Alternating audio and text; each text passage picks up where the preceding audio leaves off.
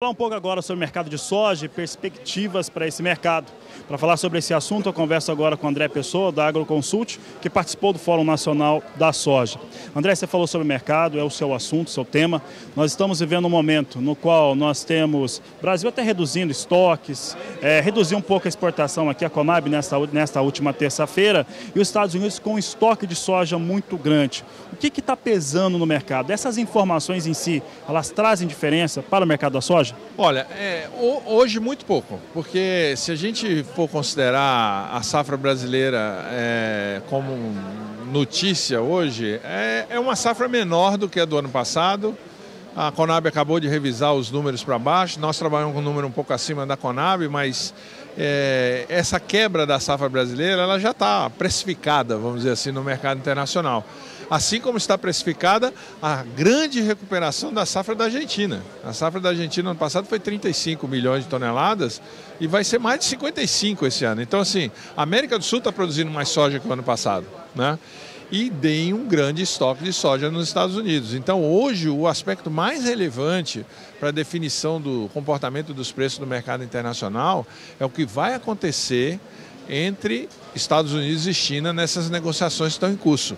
Se eles vão acertar uma trégua permanente, né, o fim da guerra comercial, se vão entrar em algum acordo provisório como esse que vem desde o início de dezembro, eles têm uma trégua na guerra comercial, se ela vai continuar nos próximos meses e favorecendo a exportação de soja americana aos poucos, sem o pagamento da tarifa, esse é o principal fator para o mercado, para a definição do mercado de soja nos próximos meses, né? Então, se a safra brasileira vai ser 113, 114, 115, essa altura do campeonato tem baixíssima relevância em relação à definição do comportamento dos preços lá fora. Em relação à comercialização dessa safra brasileira, vou trazer alguns dados. Tinha muita gente no começo do ano acreditando num dólar no país a 3,70. Essas mesmas pessoas estão dizendo hoje algo próximo a 4, há quem diga já até acima de 4 em algum momento. Nós temos os prêmios de exportação vindo para uma normalidade, pode-se dizer assim, agora para o próximo mês 30 centes, para maio 45 centes de dólar por bushel. Como é que está essa realidade de comercialização para o produtor? Há janelas de oportunidade? Eu acho que já ocorreram algumas janelas, né, de oportunidade de preços mais altos que estão sendo praticados agora para esta safra. Há uma particularidade aqui, o Rio Grande do Sul é o estado que menos vendeu soja da safra atual. O Brasil já está com quase 50% comercializado, alguns estados estão com 70% comercializado e aqui tem 15%, né, comercializado. Então, a estratégia deveria ser repartir a comercialização em vários lotes, porque tentar acertar a taxa de câmbio é um exercício ingrato. Os bons economistas erram na previsão de câmbio, porque é absolutamente impossível você prever o que vai acontecer com o câmbio, porque depende tanto de fatores externos, né, quanto de fatores internos que não são do negócio agrícola, como, por exemplo, o andamento da reforma tributária no Congresso, né? Então é muito difícil você montar uma comercialização, uma estratégia de comercialização em cima de previsão de câmbio. Como tem muitas incertezas, a melhor estratégia é dividir em vários lotes a comercialização e fazer uma média de preços, porque você não acaba jogando todas as fichas numa única posição, né?